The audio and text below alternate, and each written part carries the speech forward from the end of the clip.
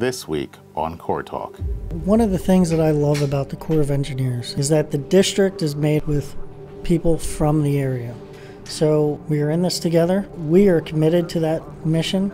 We are partners to get the projects delivered. The U.S. Army Corps of Engineers. We're a team of professionals, biologists, engineers, real estate and administrative specialists, lawyers, and many other specialties, all working together to deliver engineering solutions that are vital to securing our nation, energizing our economy, and reducing disaster risks. Safely, on time, and within budget. This is Core Talk, the USACE Norfolk District podcast. From harbor port deepening and coastal storm risk management to environmental restoration and research and development, we exist to serve our community because we are a part of it. SAONs. SAONs. SAONs. Let us try. All right, everybody. Thank you for joining us once again for another episode of Core Talk. I'm James Walker. And I'm Major Tony Funkhouser. And today we bring you a very special episode. This is going to be a little bit different. Sir, do you want to go ahead and give the explanation for this, what we're doing today? Yeah, just a little bit. One, I just want to say today I hit 1 year in the district. So it's been a lot of learning for me, a lot of growing, a lot of meeting all the great people in the organization. So it's been a really, really fun year for me. We've been working a lot through projects with our MilCon. We've been hanging out at Langley USACE a lot. We went out to focus on Arlington National Cemetery. Our civil works programs are continuing to grow and develop. CSRMs are just constantly progressing forward. We just had a great success with Miami-Dade County CSRM project, so we're working on getting that final chief's report. And then our emergency management, we're prepping for hurricane season. Right. So that's a big focus for our team right now. We know this is a La Nina season this year, so there's a lot of opportunity for potential disasters. So that's really what we're kind of focusing on in the district this year and as we move into fiscal year 25. And in the last year, there have been a lot of relationships built, as you said, a lot of movement and a lot of change. Throughout this past season of Core Talk, we've had the opportunity to talk to some of our 40-year Norfolk District veterans and some of the engineering professionals and other than engineering professionals, which have been here for less than 5 years, but still have a very significant impact. Now, we are looking at some more change as we move into the rest of this year. We are having a change of command. I know that there was something specific that you wanted to explain about changes of command in the Corps versus elsewhere, yes? Yeah, there's a little bit of different nuances. What I would say is we've spent the last 3 weeks going through a transition phase of prepping the new commander that's onboarding right now. We essentially put 3 months worth of partnerships and relationships and engagements into a 3-week process just to help support the transition. And change of commands are really that transfer of authority in a formal setting that allows us to know that the new individual is taking command. So normally on a parade field for an Army unit, we'd be marching around and doing the more traditional stuff. I know this is not your first change of command that you've witnessed. No, not at all. So it's a little bit different, it's a little unique that we have a lot of civilian employees. We're having a lot of them participate in the ceremony. So it's just an opportunity for them to see the new commander. And we're going to be welcoming in our 61st commander to the Norfolk District. So change is a very interesting topic. At least from my experience, I know that a lot of people, well, some people tend to be a little change averse, while others tend to embrace the opportunity for change. Personally, for a long time, I've tended to teeter back and forth in regards to what concept I maintained in my mind, what understanding I had as to what change is and its significance for me personally and for those around me. To start off kind of explaining this, I want to share a photo with you guys, if you guys will don't mind. Take a look at that. Okay. And so do you see this? Oh, I do, yeah. What do you think that is? It's a tree. Oh, yes. I'm sorry I didn't make that. I should have made that harder. Yes. Yes, it is a tree. What kind of tree do you think it is? Sir, you have a guess? I don't. This is actually a redwood. It's a sequoia tree. Oh, okay. But it's been bonsai'd. This is almost a 30-year-old bonsai of a sequoia tree. Now, if you look here, This is my wife in California next to a sequoia tree that's a couple thousand years old and hundreds of feet high. Now, this is the reason why I like the topic of change, because if you were to take one of these seeds from the cone, for example, that maybe produced, let's imagine for a second that both trees came from the same cone. If you were to analyze the DNA of this cone, you would see that there is absolutely no difference. However, the end state, these two, one tree is hundreds of feet high or hundreds of feet tall, and the other one can sit on a desk in your house. You see two different things.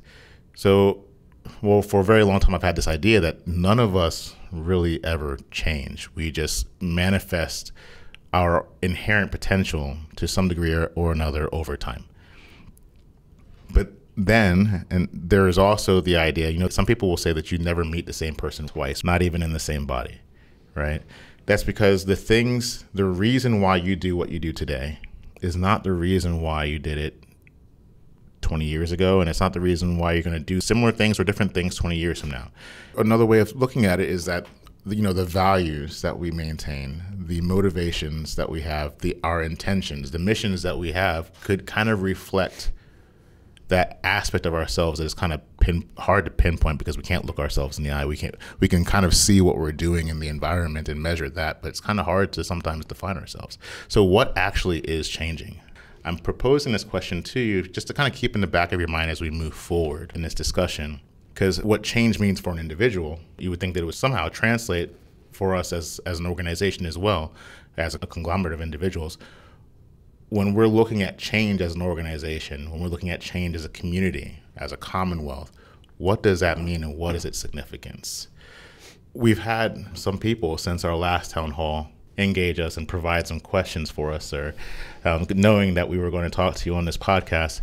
So we tried our best to weave these questions into our discussion. So if you guys don't mind, what you guys want to just dive right in? Let's go. All right. Let's do it. Tell us a little bit about yourself. Who is Colonel Sonny Avichal? Who is Sonny Avichal? Is there a difference? Okay, that's a really deep question right off the bat, but it's a good one, right? So, and the longer I've been in the military, the longer I've tried to realize or tried to come up with. Really, it's one person, trying to be authentic, trying to understand how you live in your personal life and translate that into your work life. That becomes your authentic self, and that's kind of when you want to get to authentic leadership. And there are some people that really it comes very naturally, and there are others where you have to work at it. I'll start with Sonny Avichal, the person. So originally I'm born in Atlantic City, New Jersey. I'm the youngest of three siblings. My parents were actually immigrants from India. We were raised essentially. They were first generation. I'm second generation immigrants from India. In India, they grew up really poor. They are really the American dream story that you hear about. They started off with $50, if even, in their pockets, and Wow. They were able to come here and make a good living for myself and my siblings. I'm married 13 years to my wife, Orvi. She, like me, is also first or second generation Indian, Indian American. Her parents, oddly enough, in India, we didn't know this at the time, but our families were only about 20 miles apart from each other. Oh, wow. Oh, wow. Which was really strange. And so when we first met, we would we're just kind of talking about where our parents are from. So we knew generally where everybody was from. But then when our parents met, that's when they realized, oh, you're from this town? Well, we're from this town, which were like kind of neighbors with each other. And it's really kind of like a very small world. I have two children, two boys, Arjun and Dev. Arjun is turning 12, or he just turned 12 last week, and then Dev is 10 years old. Good age. Yep. And so, I mean, about myself, 22 years in the military. First one in my family to join the military. So I don't really have, a lot of people have lineage, and I don't. I am the lineage. But it's been an incredible career so far. Most recently, I moved from Germany. That was about a month ago. Still waiting on one car to show up, and that's it. That's pretty much it. What kind of hobbies do you have, sir? I play tennis and occasionally pickleball. Uh-oh. We might become rivals, sir. I don't know if we will, but I'll make you my teammate if you want. But I know you have some good history or some good stories from when you played tennis as a child. I do. I have a few. So when I was really young, we used to live really close to tennis courts in Atlantic City, and so my dad, he used to play recreationally, and then I used to go with him, and we used to hit against a wall, right? And that's how I learned. I was about 5 years old when I started, and then I just kept playing and playing and playing, and next thing you know, I'm 12 years old, and I'm competing in these tournaments, and all of a sudden they're like, "Hey, you're pretty good. You really could move to Florida because that's like the mecca of tennis, and that's where the hub of all the really good tennis players would train." And so I moved to Florida, actually attended a tennis academy, played with some of the pros right now. So the Williams sisters, played with them, played with Andy Roddick, and some really extraordinary people. They've of course gone on. That's pretty cool though. But no, it was pretty neat childhood to have. But yeah, that was it. But I played all through college and play every once in a while now. I have a question, if you don't mind. I was talking to a friend of mine the other day, and we're discussing how we see our children, how we raise them. Me, for example, when I became an adult and I had kids, I had like this list of things that I wanted to do differently from my parents. I wanted to do it my own way because I thought that I knew better. And trying to give my kids everything that I thought that I had deserved that I didn't get, I think that I kind of created a situation that was less than advantageous for them. They could have benefited from some of those perceived hardships that I had when I was a kid, right? Now, your parents, the values that they transmitted to you, what they must have been, and how that has become something useful to you in your life.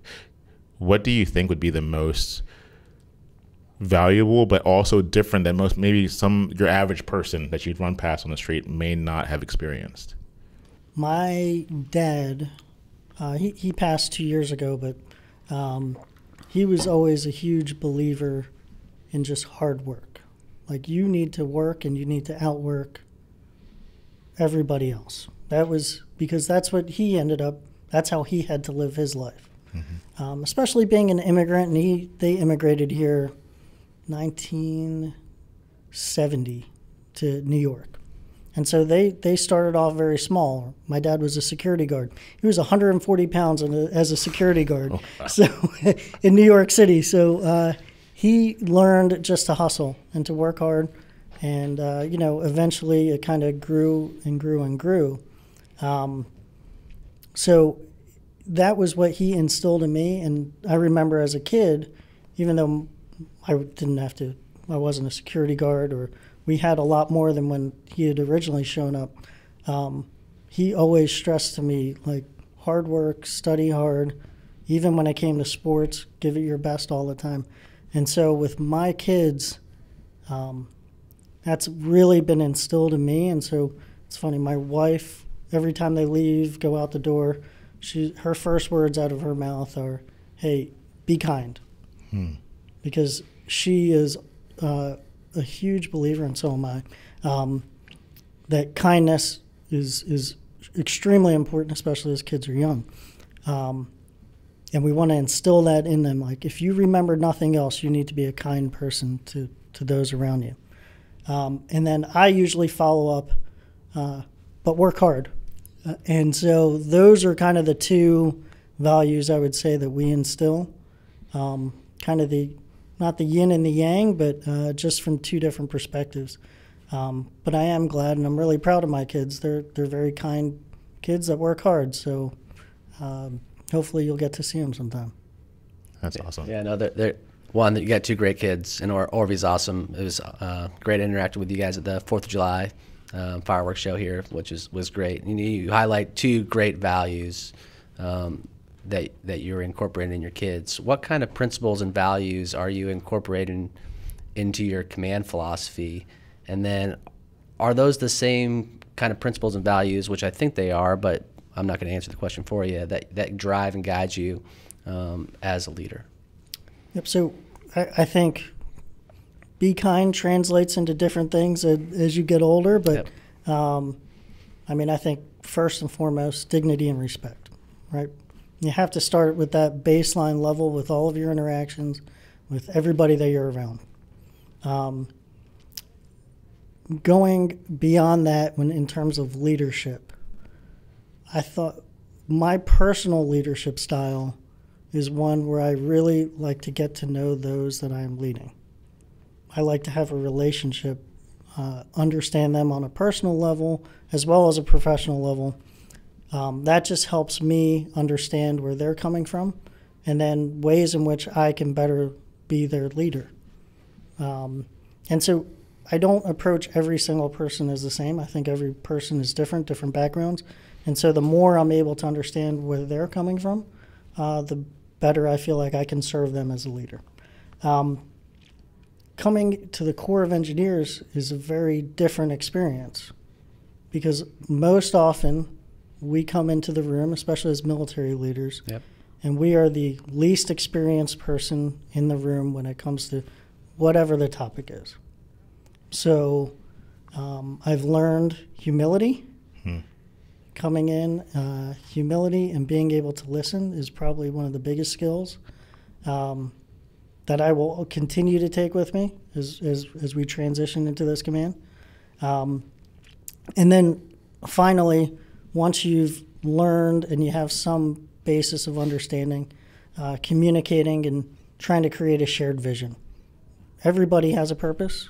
Everybody has something to give, so being inclusive and then understanding where everybody fits in the big picture, I think is really an important thing that I like to bring to the command. I know we talked a little bit about it. It's the changing dynamics as leaders within the organizations that we're working within. So being able to change and adjust to the environment, which is exactly what you're highlighting. I know you're just coming from another Army assignment. Before that, you were with the Nashville District and the New England District as a deputy. So you do have an understanding of the Corps of Engineers environment, which is much different than me, my first time jumping in here, and I'm trying to adjust, which took me a little bit of time. So it's good to know that you've already kind of seen that experience once, so that it should be, just sliding right in back into the district. Mm-hmm. That picture I showed you of the sequoia that had been bonsai'd, pruned and guided, pretty much adapting and growing around these changes in the environment, still an upward trajectory, trying to get somewhere. You have to adapt these perspectives that when you talk about diversity, a perspective that comes with a cultural difference, an age difference, a general experience difference. Those things, when we integrate them, we find our trajectory shifting and probably becoming a little bit more accurate time and time again. That's what it sounded like you were saying. Okay, sir. Over the last month or so, you've been experiencing all of our projects and programs in the Norfolk District. I know it's a little bit different than what you were working on in Nashville. They always say once you've seen one district, you've seen one district. So we're trying to rapidly build you into the program of the Norfolk District. What are and I believe, if I'm not mistaken, this is one of the questions that came from our employees. Yes. So we'll make sure that we get the answer on tape for you. But where do you see opportunities for growth? What were some of the challenges that you saw that potentially we could improve or make ourselves a better organization? What are some of the initial goals and initiatives that you have in mind for the district that we want to continue to support, or what you want to continue to support? initially, I don't have an opinion, to be honest. I mean, I shouldn't say I don't have an opinion. I don't have a judgment. And really, for the first 90 days, I'm going to be an open book of just learning how the organization does business, our partnerships, how we hire folks, our people, and our processes, how we execute our mission on a daily basis. And I think it's really important not to judge early on, because like you said it, Tony, one district, just because you've seen it done differently somewhere else, doesn't mean that that fits for here. And yes, if having some core experience it does help, especially getting me up to speed with the projects. But at the same time, I'm holding any sort of judgment or anything like that until I really understand why we do the things we do in the district and what is working and what's not. And I think really, again, I'll call it like my campaign for learning.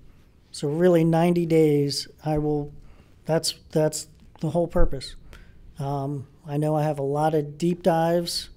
These are like hour-long meetings where I'm going to learn about some of the programs, some of the policies that we have already within the district. But on the other end, I mean, I am completely open to any sort of feedback. So I know we have a commander's inbox.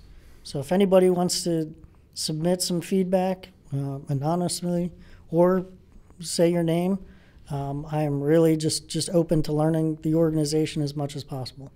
When I look at the organization, one of the things that I really need to, or I'm going to prioritize is learning the people. And it's a lot more challenging now than it was maybe a few years ago. So it's a hybrid environment now. Right. So that does pose a little bit of a challenge, but I will probably be out wandering the hallway, finding random people. I'll probably eat my lunch downstairs in the cafeteria or in the central room, just because the more people you know, the better. You can just understand an organization.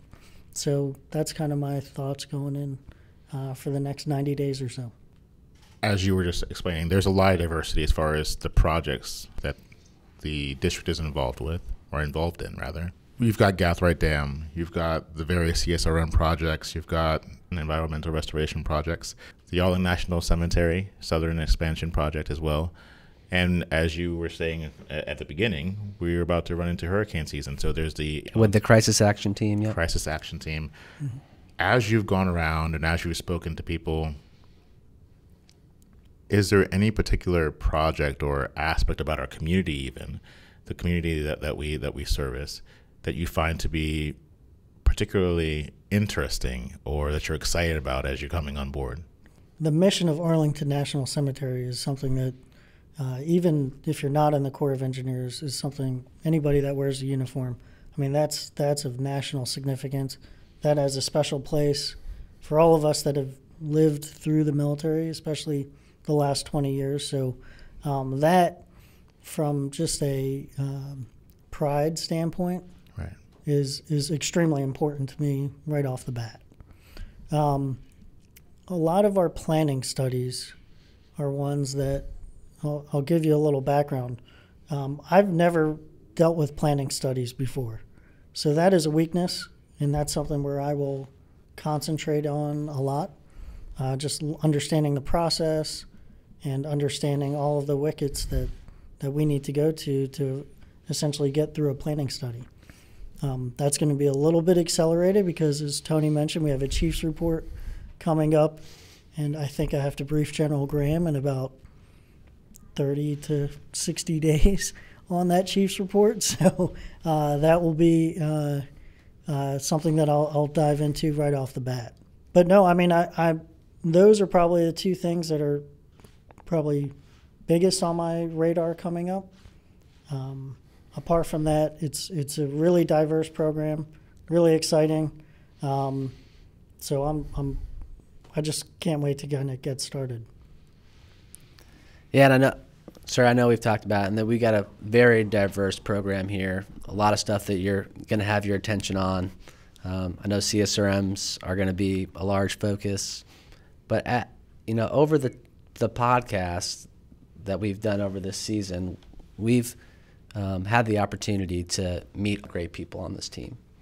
So whether they're 40-year veterans that have recently retired, that have been in the civil works world for, they started a lot of the meetings that we are now attending, 30 years later, which was a great conversation. We met a lot of rising superstars that are very young in this organization, that are very hungry, and they're doing a lot of great work to support CSRM projects, so they're doing a lot of great work to support some of our environmental surveys and, all of these other things. We got a lot of great PMs, a lot of great folks focusing on the construction projects. Right. As the senior leader of the district now, and I know you've been leading engineers for quite some time now, what are some of your thoughts on the professionals that you've met within this first 30 to 45 days with the programs that we're currently supporting? World class. They seriously are experts. They know their business inside and out. And they have a true commitment to getting the job done. There's an urgency when I talk to them about getting these projects delivered. And so I'm just excited to help them in any way that I can to execute what they're already doing. So circling back really quickly to the topic of change, and given everything that we've discussed so far, do you have any words that you would like to maybe share with our stakeholders and the community as you take the reins and come on board, sir? So one of the things that I love about the Corps of Engineers, and Tony and I were talking about this earlier today, is that the district is made up with people from the area. We are in the community with our stakeholders. We grew up, we go to the high schools, or the majority of our employees have grown up in this area. So we are committed to that mission. I'm committed to helping deliver those projects to our stakeholders and partners. We are in this together, and I see our role as partners, we're not executors, we are partners to get the projects delivered. And that being said, is there any particular message you would like to share with our team for consideration as we move forward as well? So a lot of this goes back to what I've seen over the last 30 days, and even before this. Actually, even when I was selecting which districts I wanted to be able to go to, the Norfolk District has a reputation amongst the Corps as being one of the best. And I'm not just saying that. It truly does have a great reputation. We were with a stakeholder earlier this week, and they work with multiple districts, and they told us the exact same thing. This organization has a great reputation. My goal in whatever it is that I do in the district is to keep that reputation and to build on that reputation wherever I can. And so if there are ways that I can help that people know about, please let me know. But that is something that I feel is entrusted in the commander, is to maintain and hold that reputation with our higher headquarters as well as with our people. So I have to ask, going back to the beginning, what I was saying about change, what is your opinion on that? So is it our inherent action potential as people and an organization? Is that who we are and what is changing in due time? Or is it the values that guide us and our goals and our mission that is actually working as who we are and evolving through time as well? Or is it both? Is it a macro versus micro focus? Are both of them correct? What is your opinion? I believe that we're always changing as individuals. And I think it's our experiences that shape us into who we are, but then it could be the next experience that happens that shapes us in a different direction. I think that's healthy. That's how we should all, because we're constantly learning. I think when you become too inflexible, when you become too rigid in who you are, then you are unopen to that change. And I don't think that that's healthy. So to go back to your question, for me, I'm always changing. And I think that that's good. I'm open to feedback and open to new experiences. Semper Gumby. Semper Gumby. Something that I just want everyone to know, I know that there's always angst with change. Yeah. Like there's uncertainty, there's a new personality, new military background, new skills, abilities, things that you're bringing to the table. We don't need to be scared. The district is going to be great. We're still going to be great because we're relying on our team, and we're filled with all these world-class professionals that are here supporting the district. And now we're bringing in Colonel Sonny Avichal. Like one thing that my dad taught me when I was a young lieutenant, always improve your foxhole. So literally and figuratively. So yes, you can have the perfect foxhole, but you can always make it better. And I think that's what we're doing here today is we're making our district better every single day. I think it goes back to our 1%, that conversation that we had. Like if we get 1% better every day, over 365 days, we're exponentially better as a team. And what I find particularly heartening is, you know, we always say people first. Yep. And sir, one of the things that you said is that, you know, coming in the door, your focus is getting to know the people. And that says everything right there. Yeah. Yeah. So again, sir, thank you for taking the time. And, thank you. And welcome. Thank you.